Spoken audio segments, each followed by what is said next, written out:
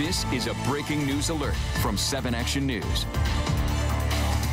I'm Dave Llewellyn in the 7 Action Newsroom. Hope you're enjoying your Saturday afternoon. If you've been out on the roads today, you know there are some serious issues, hazardous driving conditions as a result of some quick-moving snow squalls throughout southeast Michigan.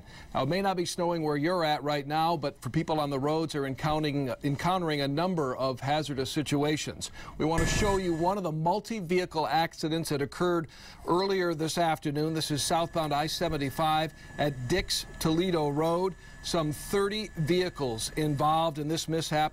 We're told 3 to 4 people have been transported to the hospital as a result of injuries with these accidents as well. The freeway closed southbound I-75 at Dix-Toledo Road. They're in the clearing stages now, but this has been a mess.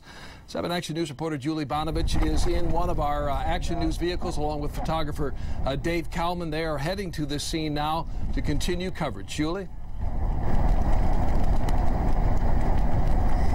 Driving right now. We're trying to head to Allen Park on the Southfield Freeway where a semi-trailer has jackknifed. It's one of those semi-trailers that carries vehicles to dealerships back and forth. So a dozen or so vehicles involved in that accident. As we made one pass by, we saw people actually trapped in their vehicles waiting for emergency crews.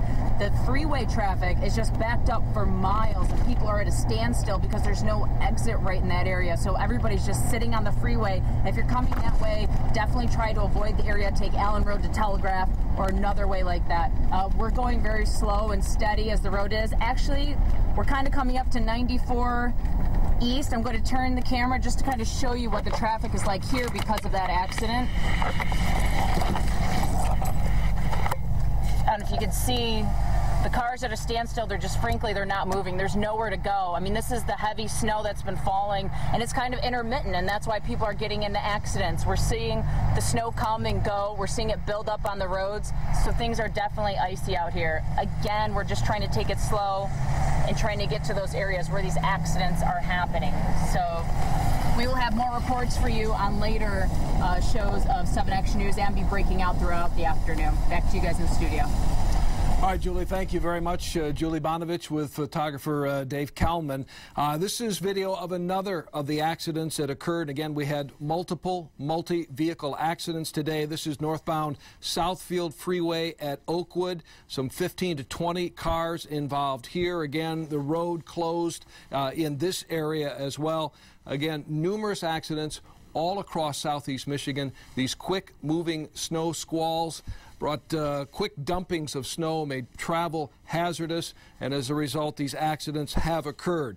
I want to show you some other locations now where accidents have occurred and roads have been closed. Eastbound 94 at Greenfield. Also, the southbound Lodge Freeway closed at I-75. A couple of vehicles involved there. Also, southbound I-75 at Mack. Several vehicles involved there. And southbound Lodge at West Grand Boulevard, a couple of vehicles affecting all lanes. Again, the road closed there.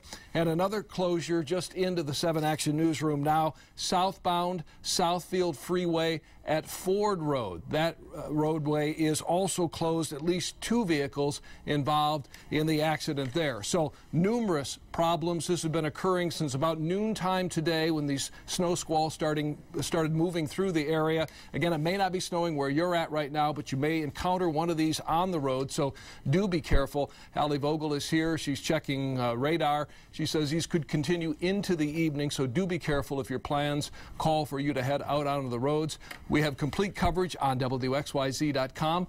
We have our reporters and crews out on locations checking on these accidents and the well-being of people stuck in their vehicles, and we'll have complete coverage as well at 6 o'clock tonight on 7 Action News. This has been a breaking news alert from 7 Action News. Stay with 7 Action News and WXYZ.com for further developments.